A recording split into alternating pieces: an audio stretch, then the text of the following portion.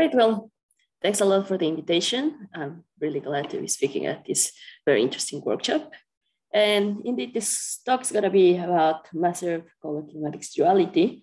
And let me just briefly say, by this, I mean massive mediators and well-defined double copies. And by well-defined, I mean only physical poles and correct factorization. And this is based on a series of works, one with a set of people at the University of Pennsylvania, with Shiryu Liang and Mark Troden, and the other one, a series of papers with Arsha Momeni and Justin Rombutis. And let me just highlight briefly these two grad students that are excellent and will be applying for postdocs in the next round. And meanwhile, Justin Rombutis that will be going to National Taiwan University. So let's start again, like everyone, without motivating why we care about the double copy and why it is interesting to see if we can generalize it to the massive case, because everyone here knows the reasons. So I'll just give a short review of some work that has already been done on understanding what is the color-kinematics duality for massive mediators, which was started in these papers by these two different groups. And here I'm gonna be focusing on the BCJ style double copy. If you wanna look at a more KLT approach, you can look at the papers by this group of people. So the idea here is just start with your standard BCJ representation for a Yang-Mills amplitude, so the following. But instead of just having your standard propagators given by your Mendelssohn variable, for example, at 4 points, you will go to S plus M squared, so you just have a massive mediator. So you will define it as usual in this form. And now I'm going to introduce a matrix notation that will be useful for explaining what issues can arise. So basically, the C's now are going to be a vector. This D matrix is going to contain all these propagators, and N is going to be the kinematics vector. So for reference, this D in the 4-point massless case would be the diagonal matrix of S, D, and U. Now, if we have that this theory satisfies color-kinematics duality, like in the massless case, we will construct our double copy as usual by exchanging our color by our kinematics, and we will define this as our double copy, which in our matrix notation now looks like the following. Now, let's introduce some extra notation again with this matrix notation, but for the Jacobi relationships that are satisfied for these color factors. So now I'm calling this matrix M, and which would be, again, let's go to the simplest case, which is the 4-point, massless case. That matrix M would look like the following. And your C would look like a CS, CP, CU, which just gives you your standard CS plus CP plus CU is equals 0. So basically M has only NJ rows, which is NJ the number of Jacobi relationships you will have at endpoints. Now, if you have a generic massive theory, you will immediately see that these kinematic numerators don't satisfy the analog. So basically you find Mn is not 0, which you will immediately think, okay, there's nothing for us to do here. But there's actually something that saves you in the massive case. And if you go and look at what the changes are under generalized case transformations, which are of the following form, which, as you know, leave the Yang-Mills amplitude invariant. And this is due to the color factor satisfying these Jacobi relations. So that means that when I plug in this in here, in my matrix notation, now this delta N should be defined by this equation right here. So when this M transpose here is this C transpose, this is gonna be simply 0. So now we can look at what happens to this Mn that we had before, which basically measures if you have the color kinematics duality or not. And under these generalized gauge transformations, it will change in the following way. So if you have that this extra factor is non-zero, you could now get a representation where it satisfies color kinematics duality. And in fact, for the massive case, you can see that this happens for any theory, which immediately tells you that something must be wrong, because we know that we cannot double copy any theory and obtain something reasonable. And just so you see again, for the massive for the massless case, what happens? The fact is that this is going to be equal 0. And that is because if you just actually use this matrix M that I wrote here, you will see that the only non-zero component is given by the trace of D, which is just S plus T plus U, which gives you 0. So in the massless case, this will be 0. In the massive, instead, you will have S replaced with S plus M squared and so on. And then you will get something non-zero and you can have color kinematics duality for any theory. So there's something weird happening here in this massive case. Now the question is, okay, we can always have color kinematics duality, but what happens to the double copy? And it was already shown that there could be issues, and these issues will arise at 5 points. So let's again review this briefly. And in this language, as we saw, if we want these shifted numerators to satisfy color kinematics duality, we need that this relationship is satisfied. And I forgot to mention this V is just any vector that satisfies the relationships above. So to find our double copy, we want to find actually what our V is to find what our shifted numerators are. But also, as I showed you, this has a lot of 0 components. So to obtain what V is, we need to invert this part. So we need to actually reduce to what's the non-zero components, which in this extra notation I'm adding here, I'm going to call this the non-zero part of A and the non-zero part of this U. So U basically measures by how much your color kinematics duality is violated in your theory. So now you can just invert this relation and plug it back in your double copy.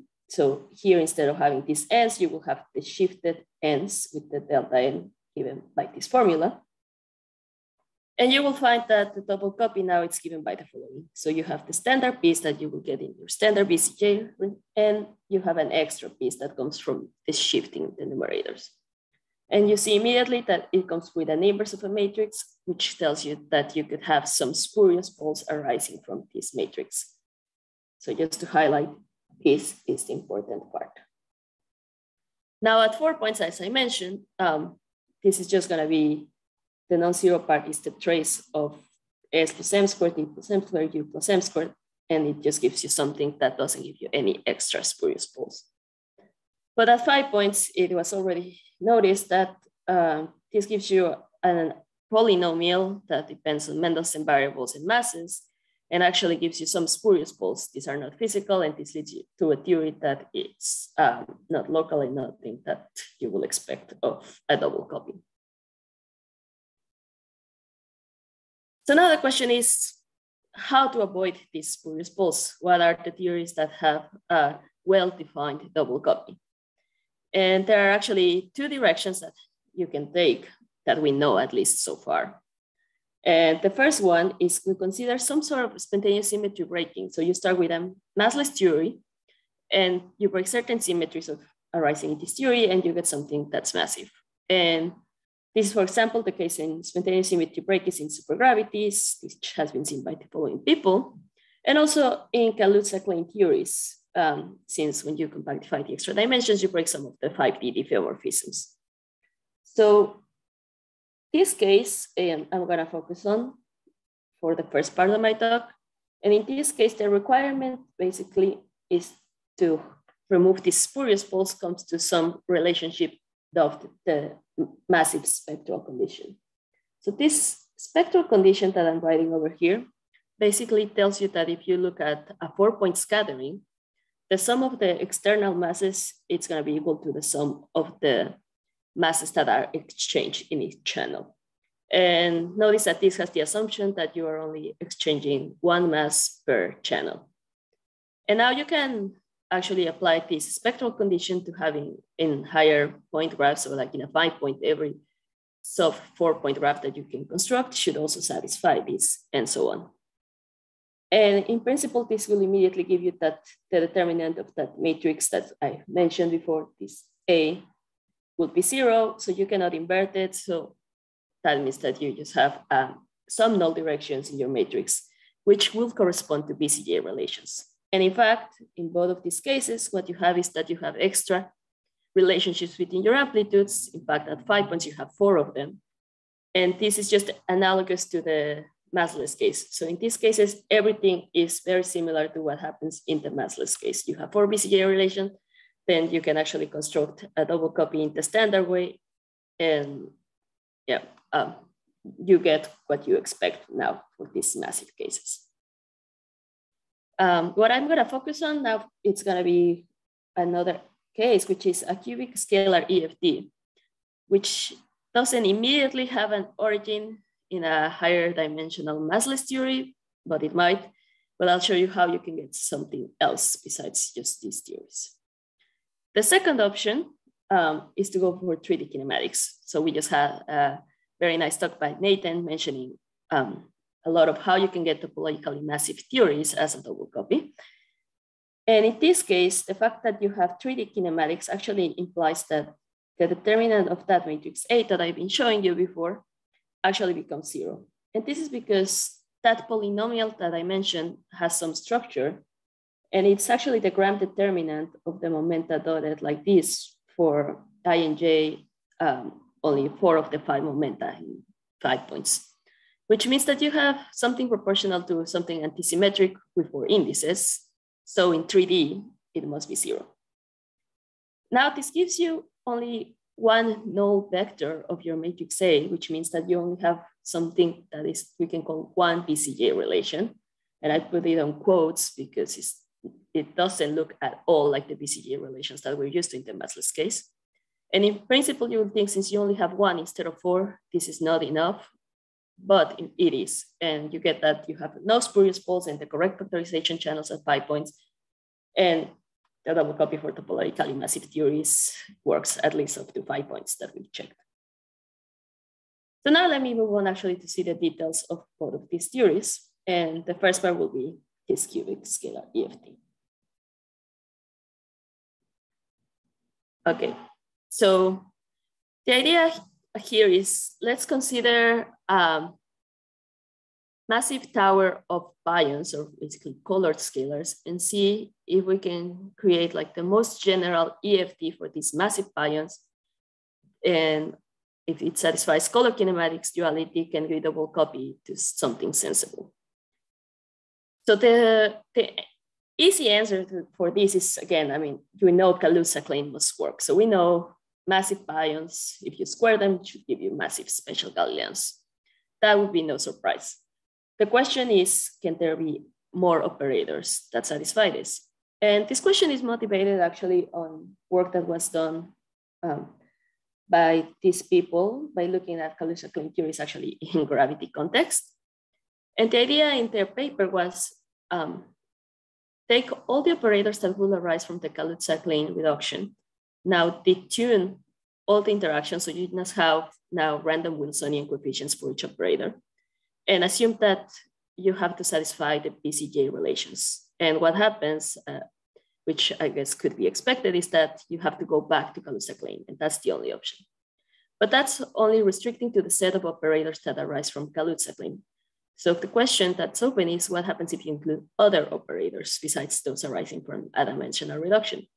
And of course, in gravity and in Yang-Mills, this is complicated to write down because of their spin and polarization structures. But for massive scalars, it's actually easy. And we can easily write all the EFT operators that are missing and see if any of those could actually satisfy the BCJ relations. So this is what we did in the following paper. And to avoid spurious poles here, we assume again, the spectral condition is gonna be satisfied. So let me just briefly review what is the idea with Kaluza claim reduction and why you immediately get a double copy that's sensible for your massive theories. Basically, for Kaluza claim, you consider a 5-dimensional space and R4+1 and compactify one of the 5th spatial dimensions in a circle. So your field can be expanded now in modes that look like the following, where only you have an arbitrary dependence on 4D, but you have special modes in the 5th direction. And that means that the momenta now, your 5D momenta can be split into your 4D, and now the 5th momenta is just the mass, which is related to something that Nathan was mentioning before. If you want to do these form dimensional reductions, you basically just pick one of the directions of your momenta and set it to be the mass. And in fact, this immediately proves for the scalar case why the amplitudes of the Color-Kinematics should satisfy BCJ. And that is because the KK amplitudes are given as functions of these S tilde variables that I'm calling them, which is just your standard Mendel's terms minus the masses of the mediators of the interactions. They're equal to the amplitudes of the massless case in 5D, but replacing this 5D Mendel stem by this 4D Mendel stem. And this is just, again, dimensional reduction of the momenta. And since we already know that the massless one satisfies BCJ relations in the massless case, the massive ones will satisfy BCJ relations in the massive case because the BCJ relations in the massive case are basically the same as in the massless case, again, taking S to this S tilde. So in this setup with the spectral condition, you have so many similarities to what you expect from the massless case. Basically, everything taking S to S tilde will be satisfied. Now, we already know which are the most general amplitude satisfying BCJ relations for the massless case. And if you're going to have a KK reduction in this way, it's going to be exactly the same with these variables S tilde. So in principle, it seems like you're not getting anything new. You shouldn't have anything beyond Color-Kinematics reduction. But the only caveat here is that those things that we know for the massless case, we're only considering just one set of particles. So it's one pion, if you want, with n different colors, but that's it.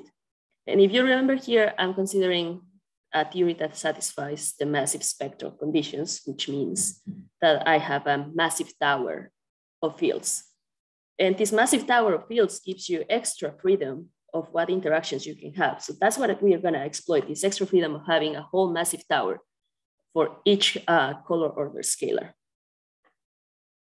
And before moving on, let me just point out for those that are actually familiar with the special Galilean, that in 5 dimensions, you will have extra contributions from now 6-point amplitude. But again, from this simpler dimensional reduction argument, you will see that even though they are non-zero in 5D, since in 4D you have to replace them by the 4D kinematics, they will immediately be zero. So there is actually, again, nothing new in this Color-Kinematics reduction. So now let's actually see what is the new thing you can get. So we're gonna use the freedom of having an infinite tower of massive states. And let me just write explicitly how these interactions would look that we're proposing for our EFT.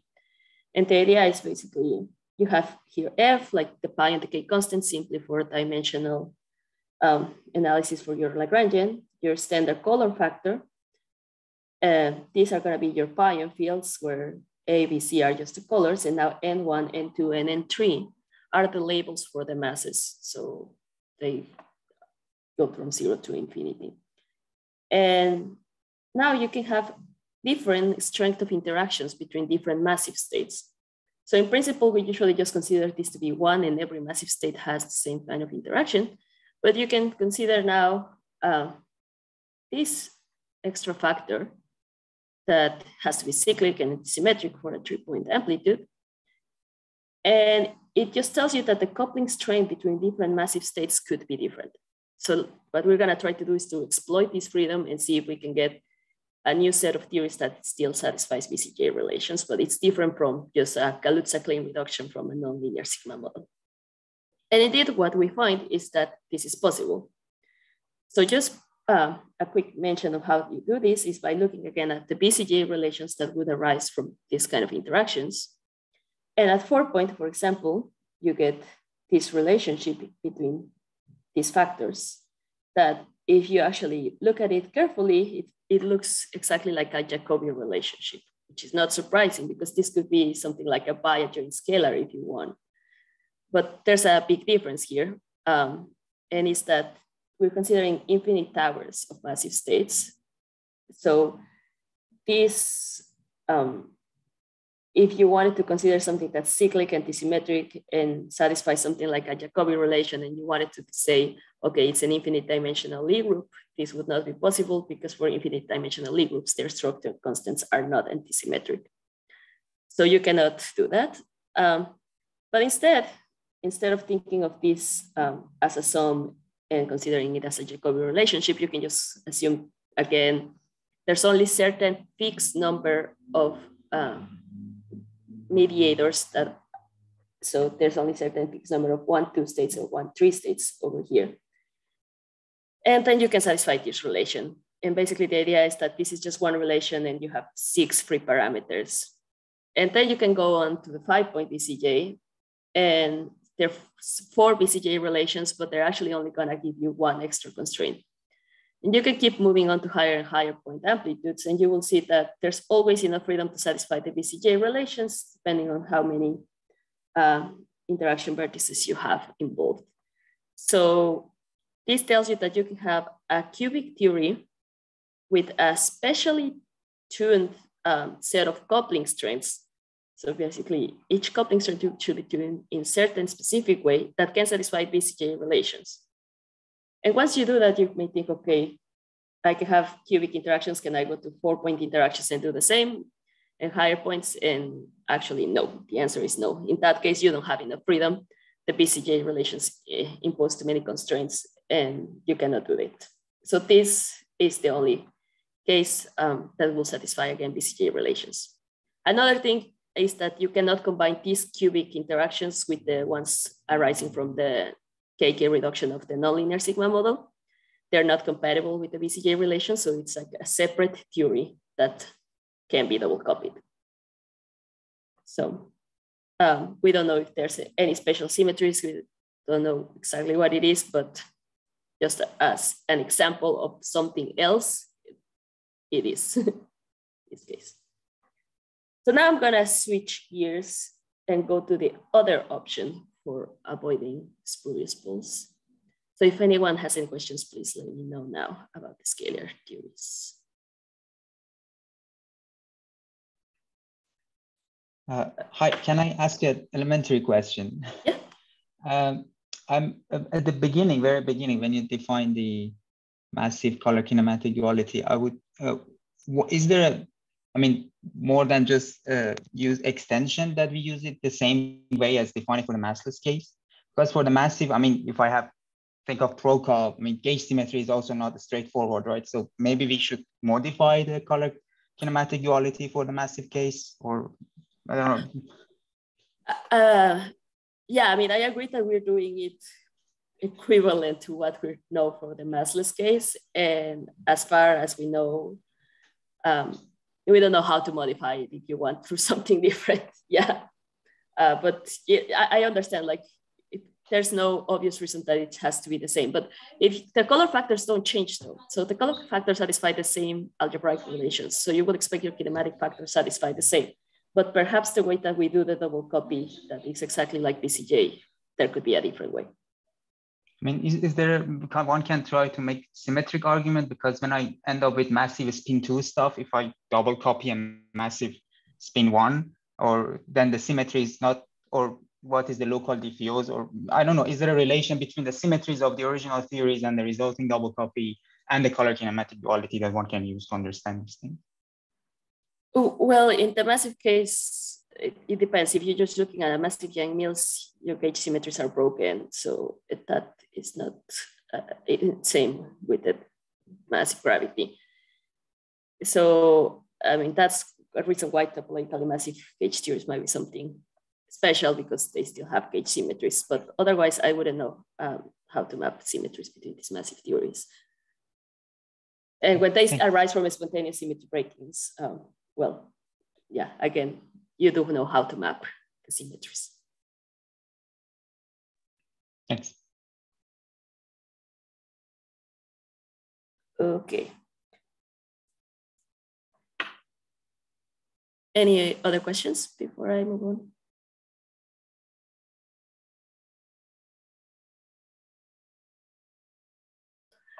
Okay, so luckily for me, Nathan already introduced this topologically massive theories, so I don't have to go into much detail. But just maybe to set up my notation, which I think it's a bit different, let me just give you what is the action for topologically massive gravity and topologically massive Yang-Mills that I'm considering here. So these theories basically consider Einstein-Hilbert term plus a gravitational Chern-Simons in the gravitational side.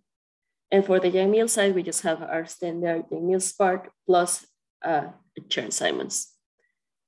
Now, this Chern-Simons term breaks parity. So as Nathan mentioned, instead of having for a massive Yang-Mills field, what you would expect to be 2 degrees of freedom, you only have 1 degree of freedom.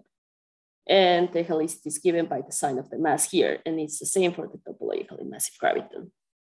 So basically, in terms of degrees of freedom, you're doing a 1 cross 1 equal to 1 degree of freedom.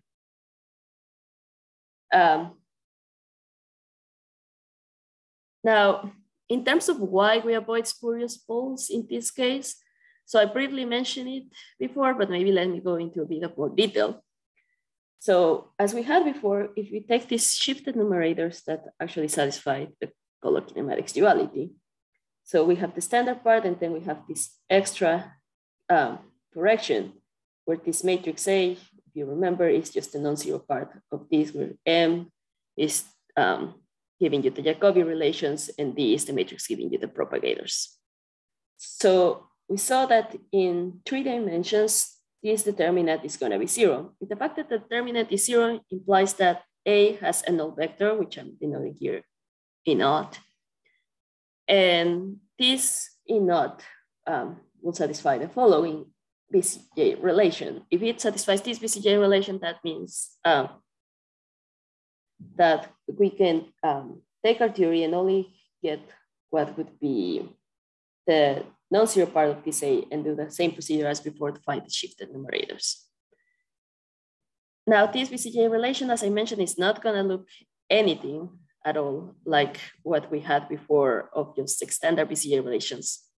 So here I'm defining it in terms of this U, which basically has these kinematic factors, but it can be also rewritten in terms of the partial amplitudes if you want like a standard BCJ relation. But again, it doesn't look anything at all like what your massless BCJ relations are, and you cannot do like an S to S tilde and just get this relationship. What in principle, just having one BCJ relation and having the rank of this A not being equal to the rank of A for the massless theory will worry you that this is not going to give you a well-defined double copy.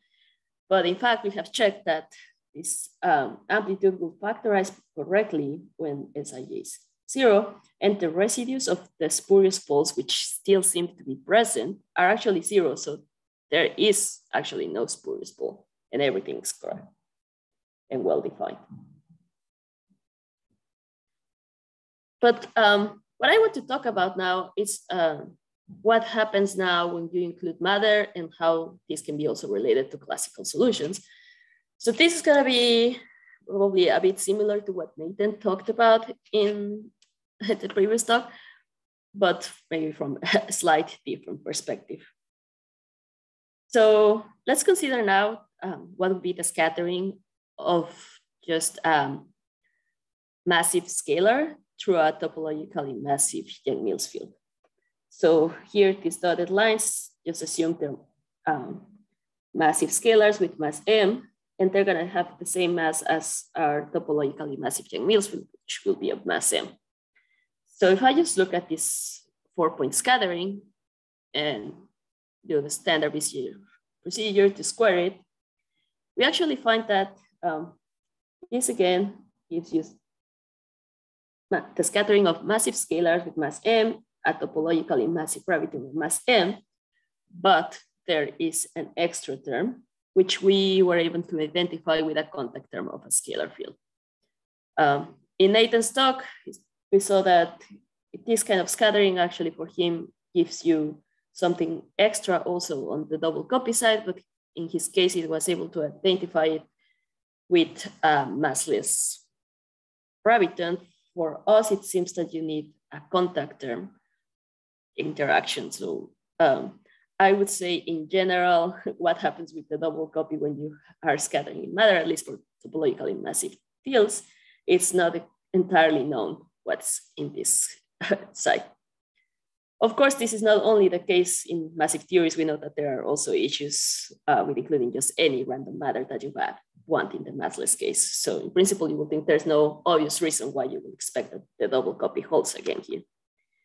But one thing to notice is that if this is a contact term, which means that it is subleading in a high energy limit. So I can take the iconal limit, and now my double copy would work perfectly. And this was also observed that something similar happens with taking matter also that has traceless trace energy tensor, which means it's like null matter. So high energy limit, null matter means that our double copies are gonna be behaving just like we wanted. So this is something we analyzed in this paper. So what happens with this double copy in the iconal limit? So now let me briefly review what the iconal limit is and how to look at the double copy and why you would expect something quite simple. So as most people might know, in the iconal limit, we basically have that the transfer momenta T is much smaller than the total energy S, which is also of the order of U. We're also considering that the mass of our mediator is much smaller than this S. And that means that the graphs that are gonna be contributing to our amplitudes are basically just ladder graphs and cross ladder graphs. And you just have a series of all of these graphs in our iconal limit.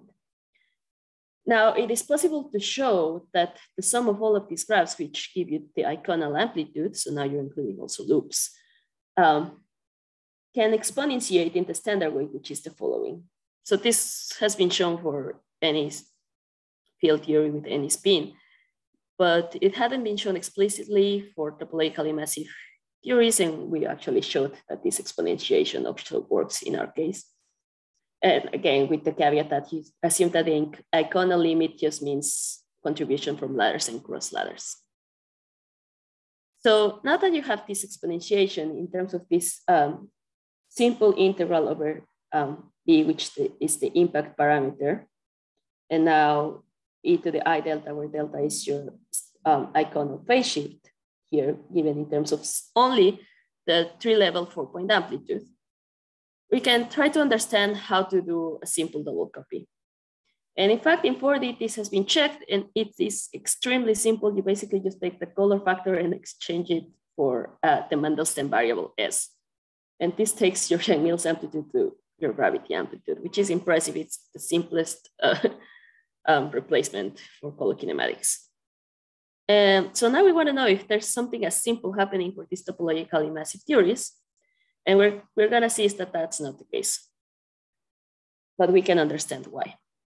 So if we take this exponential and actually do the series expansion and consider the nth term of that expansion, well, in this case, the n-1 term, for topologically massive electrodynamics, I'm going to consider here the linearized version. We're going to find that the amplitude looks the following way. So we have a color factor Q to the 2 to the n, then a kinematic factor in blue here, which is S 1 minus m over square root of minus t. And then we have our propagators that basically come from propagators arising here in rungs in the ladder, and also the massive propagators arising in this case. So these two contributions from rungs and from also the massive particle. So now we want to apply the same kind of color kinematic replacement that has been seen to work in the iconal limit in the massless case, which would simply say Q squared now goes to this kinematic factor. But we immediately see that this is not going to be a topologically massive gravity. And in principle, one could think, okay, this is an issue with our color kinematic replacements or the simplicity of how we're doing things, or maybe there is something extra, right? Like we saw on the other case that we could have extra stuff here, but this is not the case. In fact, we can track it down that it's only an artifact of how the massive double copy works. So remember here, the only thing that appears is the 3 levels. So let's just look at the 3-level amplitude. And if we graph the scattering amplitude that have a tree level and take the iconal limit, the only channel that contributes is the T channel. So you usually have like the NT. But if you do this on the gravity side, and the double copy that we showed before, you have the standard contribution from your BCJ double copy, but you have this extra contribution. This extra contribution, if you remember, is that extra factor that I before mentioned that could arise some spurious folds, but at 4 point, there's no spurious folds because it's just an M square. This does not vanish in the iconal limit. This factor is important. So doing just a simple replacement of Q to this would basically be only the NT squared part. So you're completely missing this part that matters from constructing the proper double copy. So this actually gives you a big question. I don't know, some of these double copies that we're doing in the classical limit might not be as trivial as we think, because you need to consider that the shift enumerators gives you an extra thing. So it's just not color to kinematics and blank, that's it, right? You have extra stuff. And in the iconal limit, it even shows up because it doesn't vanish. So it tells you just that you need information outside of the iconal limit to actually correctly do the double copy. Now, can I ask a quick question? Yes. Are these numerators there not the ones that satisfy the Jacobi identity? Yeah, these would be the ones that don't satisfy the Jacobi identity. The original ones were NS plus NT the plus original AUs. ones? Okay. Yeah. Okay. Yeah, so when you construct the double copy with the shifted ones, then you get this extra term instead of only this term. Okay. Yeah. Yeah, that's also why this part is non-zero and it matters. Okay, so now I'm gonna relate this to classical solutions. So this is actually the last slide that contains anything related to scattering amplitudes, if anyone has any other questions. If not, I'll move on to classical solutions because from the iconal limit, as we know, this is closely related to scattering of a point particle in a background. So now we can relate the scattering amplitudes that we computed before in the iconal limit and assume now that instead of having a 2-to-2 scattering, you have one of these particles generating a background and the other particle is scattering off this background. So if you have this situation and you assume that your background will have the following shape, where U and V are your standard icon coordinates, then you can compute basically what will be your point particle scattering amplitude, and you get the following. Basically, you can set it equal to the scattering amplitude you computed before in the field theory case, but adding the proper normalizations for your non-relativistic scattering for the point particle. And you can basically infer what would be your background.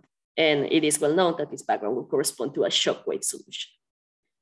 But the form of this background and actually your exact result for the amplitude, it's not invariant. There's actually a choice of an I epsilon prescription. So when you put your scatter amplitude here, you basically need to pick an I epsilon prescription to actually do the integral.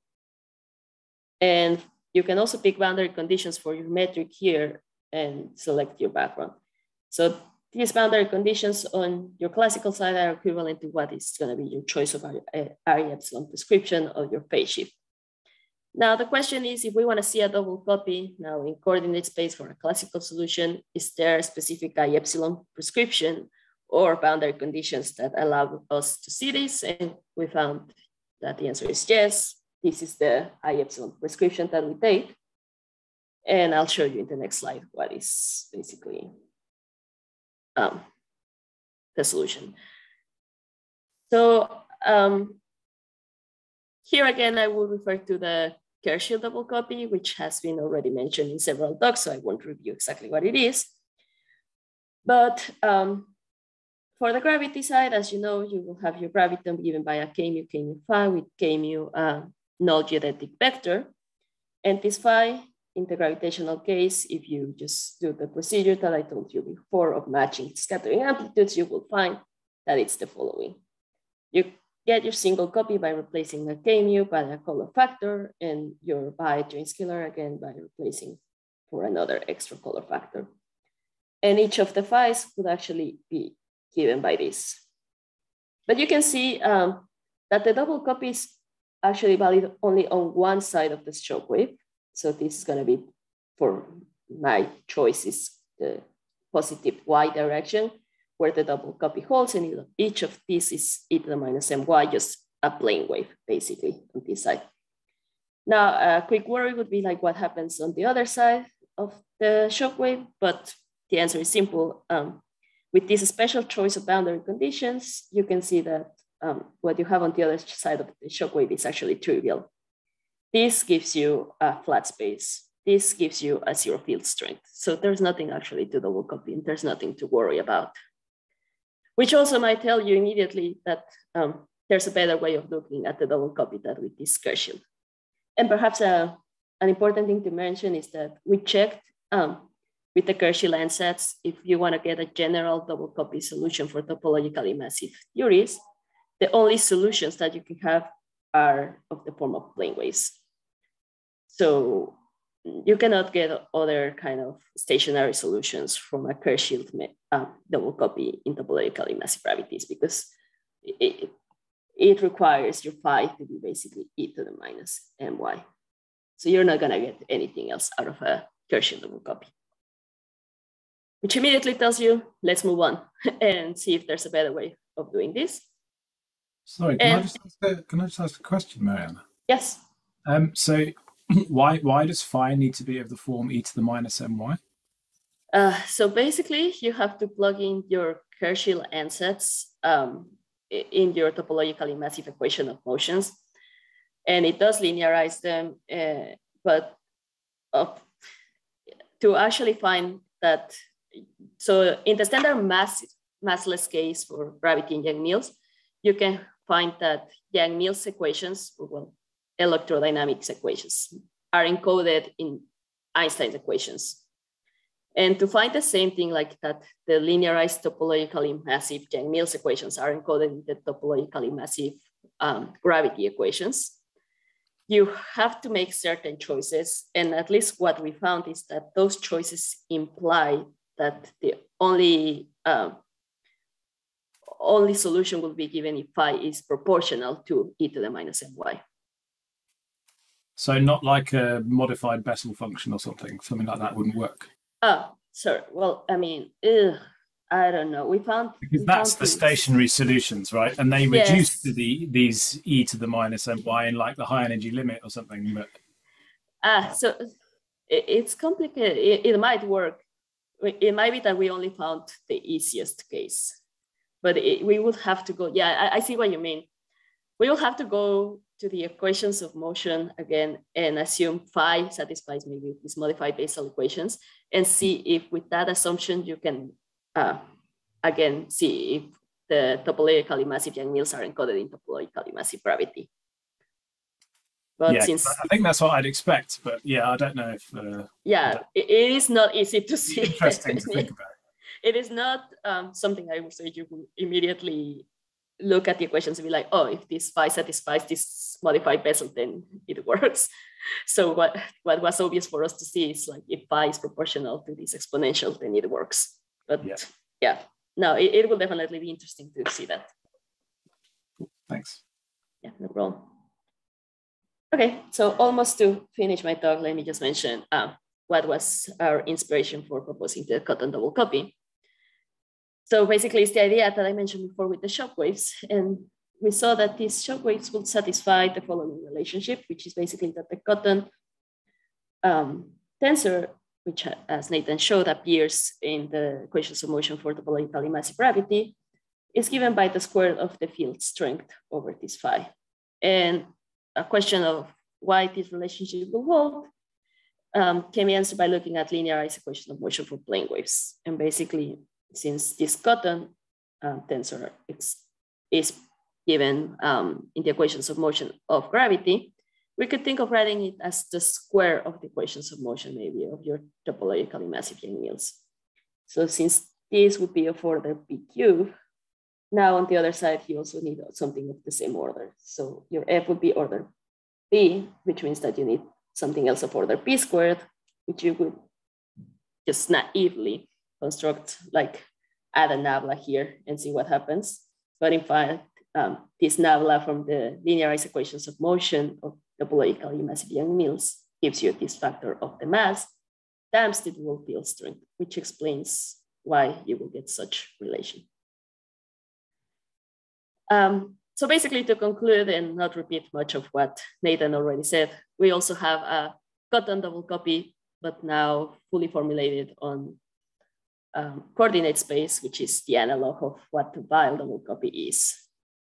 You get the cotton spinner now in terms of the dual field strength spinner now with a mass term in front. And the equations of motion of these are just the massive analog of what would be the equation of motion in the massless case, now for the cotton, here for the Weil, here for the dual field strength, and here also with the mass. And this can be extended to curved spacetimes where you just get this extra coupling here, which interestingly enough is the same as the 4D case, but in 3D is not conformally invariant. Just an interesting fact. So we checked this and we're actually able to prove that for type N solutions, so meaning wave solutions of this form, this double copy relationship will be satisfied. So we actually have like a straightforward proof. It's a little bit tedious to do, but you can prove it, that if you have these solutions that are type N, then they must be related in the following way by a scalar field that satisfies this equation of motion. And we checked a couple of cases such as shockwave solutions, gyratons, and even ADS shockwaves. So let me just conclude to not go too much over time by saying that the color-kinematics duality, as we have seen, can be satisfied by all massive theories. But this doesn't mean that you can get double copies that are local and well-defined for anything you want. And I've shown you some examples of well-defined double copies, such as Kaluza-Klein theories, and a special cubic scalar theory, and also topologically massive theories. Then there are several open questions, such as what are the symmetries behind these cubic interactions? What happens when you include extra matter states? And of course, is there a twistor origin for this double copy? And that we're already working in progress with Nathan, Asha Romani, Justina from Butis, and Chris White. So thanks very much. Thanks for that. Thanks for that very nice talk. Are there any questions for Mariana?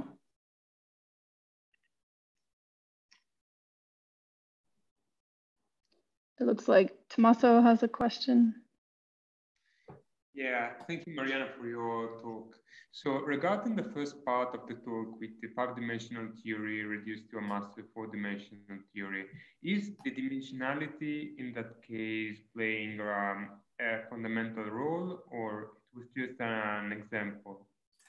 The only important thing is go from D to D minus 1.